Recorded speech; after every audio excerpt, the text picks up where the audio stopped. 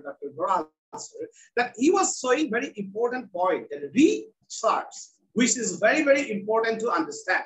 And therefore, I think that I will also start with that is a very important point. That is, today goal of my presentation is the basic concept of research method and methodology. Of course, this is for the beginners. My presentation, today presentation is only for the beginners, that is fundamentals of research method and methodology. Now, the question will be in our mind that what is research, why research method and methodology are different, and what is research gap. So let us first start with the first question, and I would like to write down here. Well, so what is research? So it is a logical and systematic search for new and useful information on a particular topic, and maybe sometimes creation of new knowledge and or the use of existing knowledge in a new creative way. This is very important, and we need to understand. Research is not only finding out the facts, it is also creative in nature. Sometimes we are generating new concepts. Sometimes based on the published paper, we are developing new horizon in the research. So research can be divided into the two phases. Research. Let us search it again and again. And it is, of course, logical in nature. We should develop the logic, because why I am now sharing this point, because later on we will understand what is research gap. And practically, where I will show you how to find out the research gap, how to formulate the research quiz, and how you can make the blueprint of your research, and how we are saying it as a research problem. Now, my next point is very, very important, and I would like to share two famous personalities quotation. I love to share this here. 1 minute.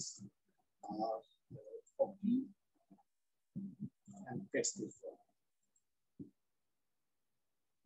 Yes. The first one I have shared by Helen, and the next one by Albert Einstein. So here we have seen that before starting about the research question, research problem, the first Helen, what he was sharing, after all, the ultimate goal of all research is not objectivity, but truth. Yes, let us find out the truth. Why we are doing our research, our principal point is that to find out the truth. And how? With our imagination. We have to imagine something. Without our imagination, there will be no research. And therefore, Albert Einstein said, I would like to share, I know that everyone knows this profession. This is very, very popular. Imagination is more important than knowledge. But I love to share it because it is the heart-touching sentence. It is heart-touching quotation by Albert Einstein. If we cannot imagine, we cannot do research. Otherwise, we will accept everything. That is, someone will say like that, the sun rises in the east and sets in the west. We will accept, yes, this is true. And no research, no imagination, no new findings. If it is going on, then we are never come to know that the earth revolves around the sun.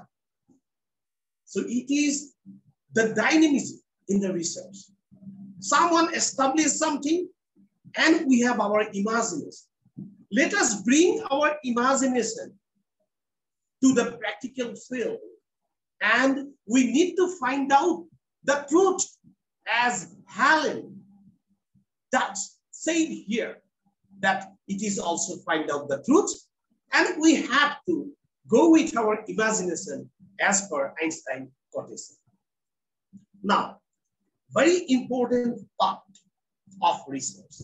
That is, what is research method and methodology? and how they are different from each other. I would like to share. I think this is very basic question, but always in the researcher mind, they're always asking this question. So I am always being confused. That is how research method is different from the methodology. Yes, of course. Method and methodology both are different from each other. Different. That is, as we have seen in my previous speaker, in the inaugural speech, keynote speaker, our Professor also wonderfully showed you that the different methods, and later on he was explaining about the methodology. It is very important. I think that if you have already picked up, it is becoming simple. But as the part of this fundamental research design, I have to speak about this. And I would like to share that, see, whenever we are using any method that is maybe someone is using qualitative research design, someone is using quantitative research design, someone is using scientific research method. You are from the physics, chemistry background, or you are from the engineering background, and you have selected one method. Now the question is that why you have selected this method? Why? What is the reason behind selection of this method? You can select another method also. There are maybe thousands numbers of methods available. But the methodology is working here. We need to understand why we are selecting that particular method. The classic behind the selection of a particular method is known as methodology. I hope that now the things should be very, very clear.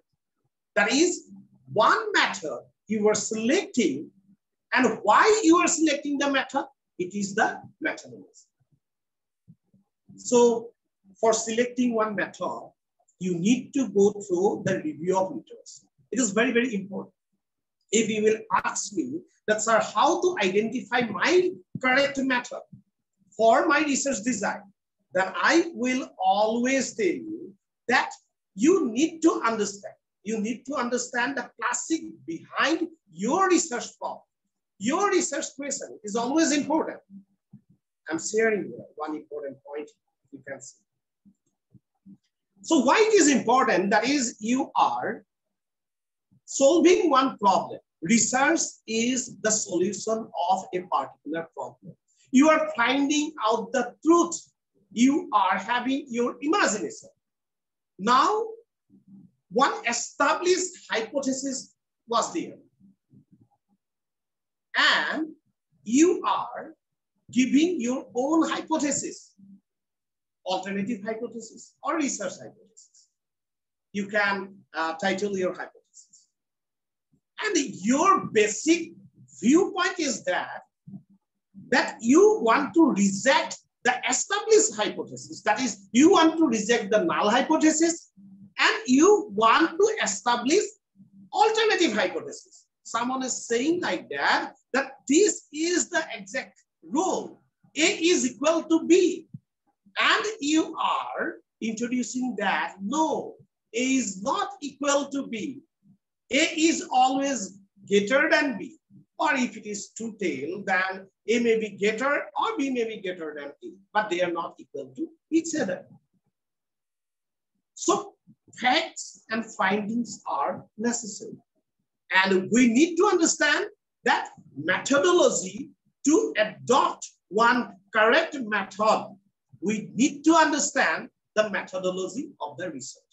For that purpose, we need to go for the research and the review of literature from different platforms.